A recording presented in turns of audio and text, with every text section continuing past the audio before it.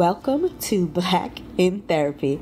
My name is Nikita Banks. I am a New York City-based psychotherapist licensed in New York and New Jersey as a clinical social worker. Our podcast will cover all of the unique issues people of color face when dealing with mental health issues and mental health diagnosis. But first, follow us at Instagram and Twitter at Black in Therapy and like our Facebook fan page. Okay. So today I'm going to talk a little bit about losing one of my friends. But she was more than a friend to me. She was actually a colleague. And we went to social work school together and we got licensed at the same time. And she was very instrumental in the early stages of my career.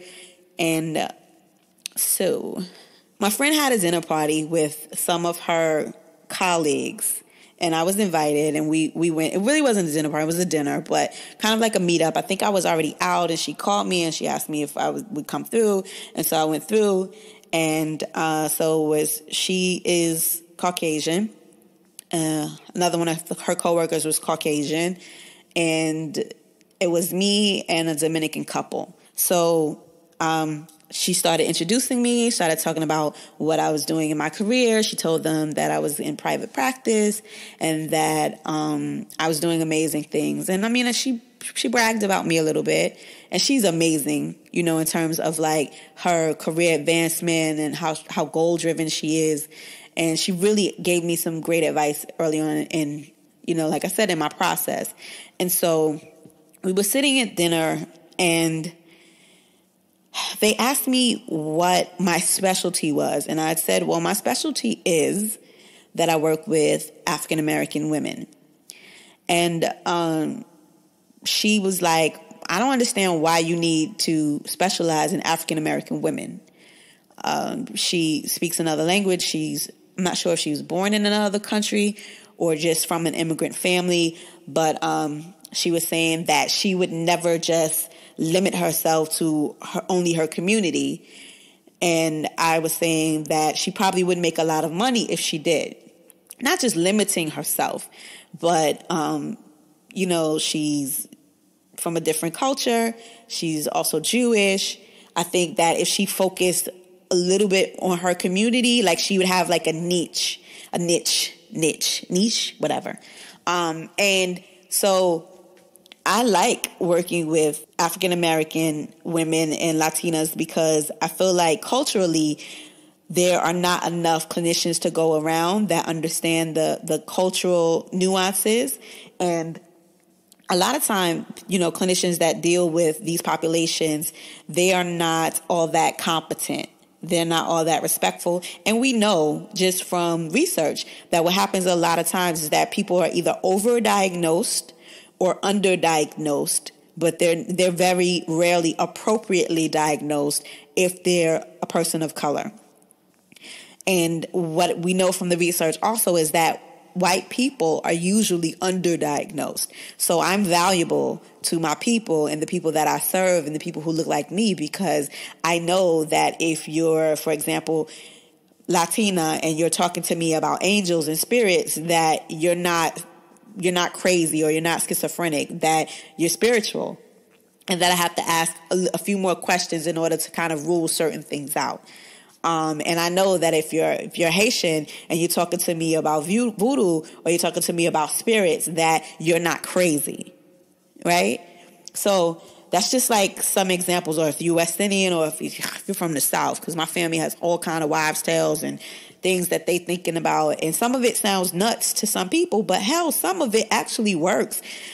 And some of it like has been proven in like science. Like when you watch Dr. Oz, he does some of these odd things like that been passed down from tradition to tradition and all of this, like, you know, ancient medicine, like it's real. And so if you only think through one cultural lens, you're not going to get the unique perspective and give your clients a tailored and individualized practice experience. And so I was trying to explain all of this, but of course, the Dominican couple, they got what I was saying. And she kind of got upset. And I don't know at what point the conversation turned to race, but I'm a pretty blunt person. And so she was at a new position, and she was in a supervisory position, and she was stating that the black girl who worked for her was lazy, and that she has accused her of racial bias. And this is my friend, and this is somebody that I know. And do I think she's racist? Absolutely not. Do I think she has animus in her heart towards black people? Absolutely not. But I know that she has bias. I know that I have bias. I know that everybody has bias. So at this dinner, I just said to her, you know, I'm your friend. I love you. But lovingly, I'm going to tell you, like, there's some of the things that you say about people of color is not cool. And she got all upset. I was calling her racist. She didn't want to hear me. And like everybody else at the dinner heard what I was saying, but she couldn't hear it. And number one, this gave me, it kind of proved my point that it's necessary to have somebody who you work with in a power position, because as a therapist, I'm in a privileged position and I'm in a position of power. Like, I have the ability to call 911 and get people committed every single day. And so to have that kind of power and not have a context of where my clients are coming from culturally is a dangerous thing. It's the first thing. The second thing is to have her be in a position of power over someone else and not be introspective was also a dangerous thing. And I tried to get her to understand that even though I don't think she's racist, we all have biases. And biases with power is what racism is, right? It's not that you are biased. I think I read an article recently where someone said that racism is like being punched in the stomach, right? And that my 4-year-old can punch me in the stomach and that's him being racist, but he doesn't lack the power, or he doesn't have the power to actually make it hurt. For her, being biased is one thing, but now she was this girl's supervisor.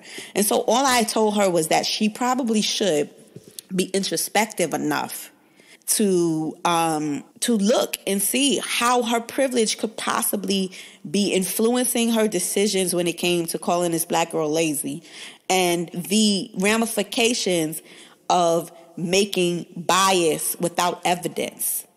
Because if she's lazy, like, you should be able to have evidence to substantiate that. I mean, I don't even know what lazy means. And I don't even remember if she gave it examples or what. But she just like emotionally shut down. And so currently I'm taking a class in Columbia, and we're talking about Columbia University, and we're talking about bias and how it comes up. And we're talking about privilege. I think that we all have to examine our privilege and how it shows up in our lives, and try to see if we have the power to exercise that privilege in a negative way against someone else, keeping them from doing something or denying them access to services. And I'm pretty sure that no matter your socioeconomic background, your cultural background, I'm sure that in some ways you do.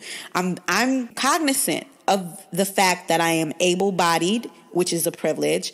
I am cisgendered, which means I was born a woman. I identify as a woman, and I'm, live in a woman's body. I'm heterosexual. I had the right to marry before, homosexuals do. I'm not a black male, which makes me a different kind of target, but it doesn't make me a target for police brutality, we hope. I mean, things are changing. They're beating women and killing us too, but I'm not as much of a target. I'm not seen as much of a threat, but I'm also not privileged in certain ways. Oh, I have 2 legs, right? So if I'm going in the handicapped bathroom, which I like to do because it's spacious, I probably shouldn't, because there's somebody who may not be able to get into the normal size or the I don't know what to call it. Pardon me if I'm just falling over myself with the words, but you get what I'm trying to say. Like, these are all privileges that we have, and it shows up in the way that we move through life. So we have to learn to be introspective,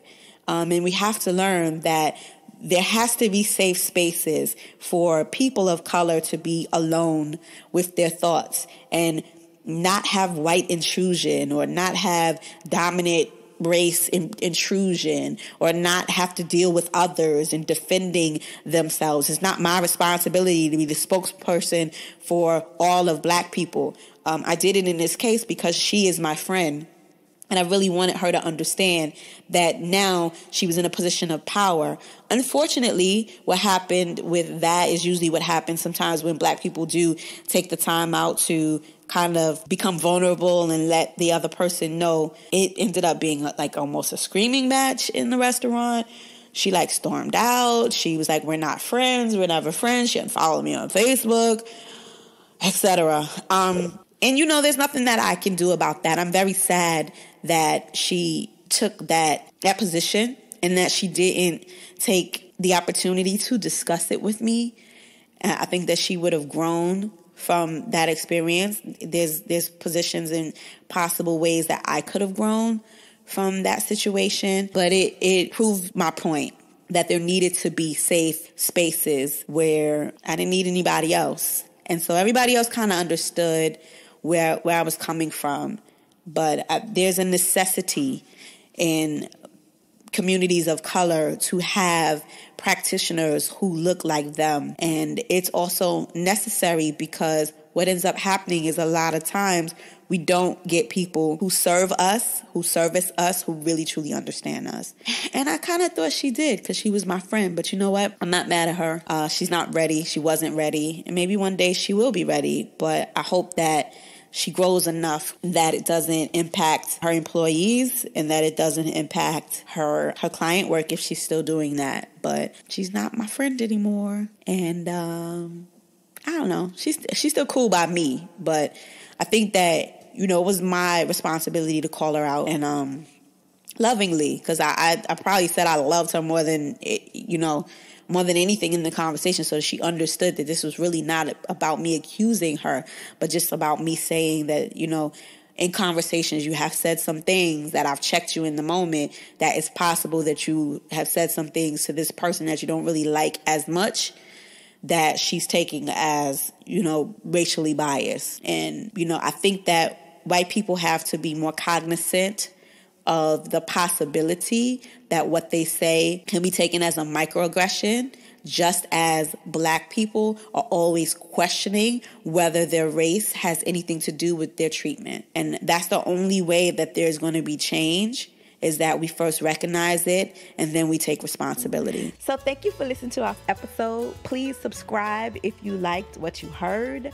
Follow us on Twitter, Instagram, and our Facebook fan page at Black in Therapy. Also, we're on SoundCloud at Black in Therapy. And check us out. Subscribe to our mailing list at blackintherapy.com to be up on all the news. Thanks for listening.